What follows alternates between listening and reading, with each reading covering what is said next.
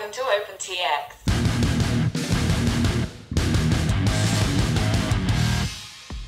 And welcome back. In this episode, we're gonna completely assemble the quad, so stay tuned.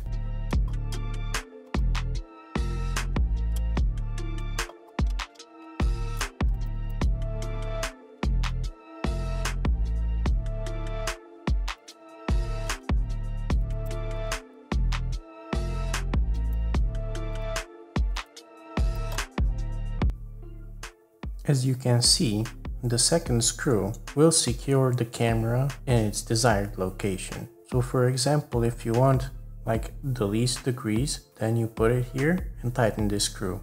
But we just want a little bit more than that. There we go. And now we tighten this screw. And it will not move, so that's nice. Next, we're gonna mount it to our frame.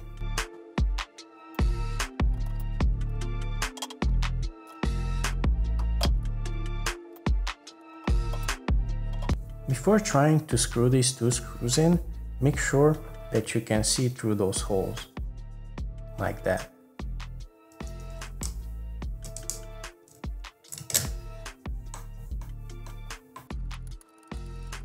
Next, we're gonna mount this piece that acts like the standoffs for the back of the frame.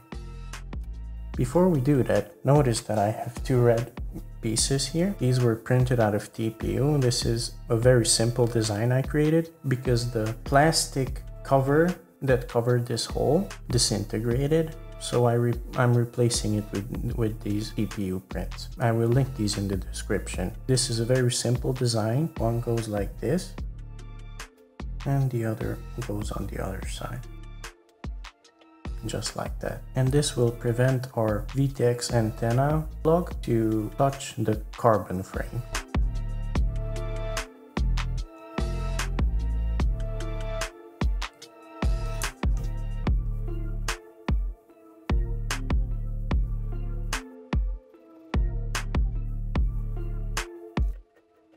Okay, so as you can see, I screwed the nut in like this far, and now I'm gonna add some thread lock. This is blue thread lock. In case I have to replace something, I still can. Only add a very little drop, like that much, and now we can completely screw it in. Okay, that looks good. Now we're gonna add our antenna. Thread lock. Okay, that's enough.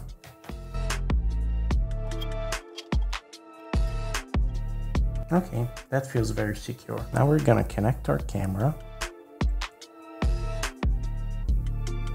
Next, we're gonna add the two plastic nuts that are missing from our flight controller.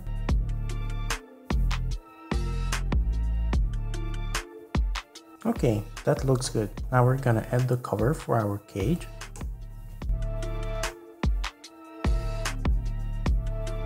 And now we're gonna put our top plate on.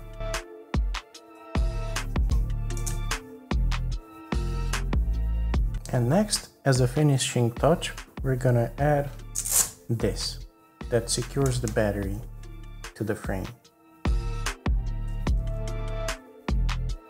And now even our battery strap is installed. Next, we're gonna bind it up with our radio and configure everything in Betaflight. So stay tuned. Approximately 10 hours later. Hello, I'm from the future. So the first time around, when we put the top plate on, we tested the battery straps and we found a problem. As you can see, the battery straps would go somewhere here. And as it moves around, it moves the cables around as well, like this. See how the cables are moving around? This may cause some cables to detach from the flight controller. So I went over to Fusion 360 and designed this. I lasered this out of just some thin plastic I found laying around. This should protect the cabling from the battery strap. Let's attach it and see if it works. Okay, so that feels good. As you can see, it actually does a good job. And none of the cables are moving like before. So let's reattach the top plate. Oh yeah, that feels good. And next, we're gonna bind our radio to our receiver, install this GoPro mount, and after we're done, we're gonna head on over to the computer and configure everything in Betaflight. Since I already binded this receiver, I have to rebind it to show you the binding process. For that, I have to remove some screws. Okay, now the top plate is off. We need to remove these two screws. Okay, now we need to remove the VTX to reach our receiver. Okay, here's our receiver. Now, if your receiver is new, then when you start up your quad for the first time, it's gonna slowly blink green and then you can bind it up. But since I already bind this up, I have to rebind it. Here's our battery. I'm gonna plug this in, hold this bind button right here, and then plug in your... Okay, and then hold it for 2 seconds, let it go and press again. And there we have it. Now it's in binding mode. And now we can turn on our radio. Welcome to OpenTX. You have to long press this button here. So you long press and then you go into the Crossfire config. There you will see your micro TX.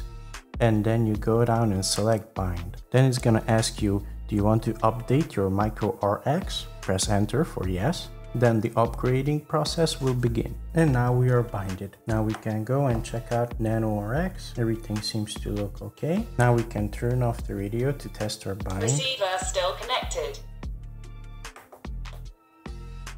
It should now be red. And now after we connect our radio, it should turn green. Welcome to OpenTX. And done. Okay, so the binding process is now done. Let's unplug our quad. Let's turn off the radio. Receiver still connected. Reattach everything to its position. Make sure all our soldering is still good. Now we're gonna reattach our standoffs here. Add these 4 screws. That looks good. Put our top plate back. Now we're gonna remove this plate so we can attach our GoPro mount.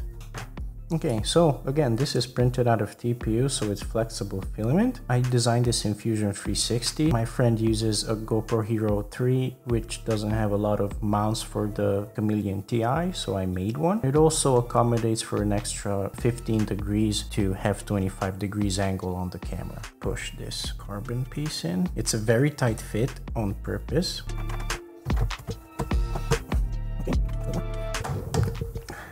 Go. Again, you can find all my models in the description that I use in videos. As you can see, it's a very tight fit. Now we're gonna add our screws. Okay, here it is. One more final piece.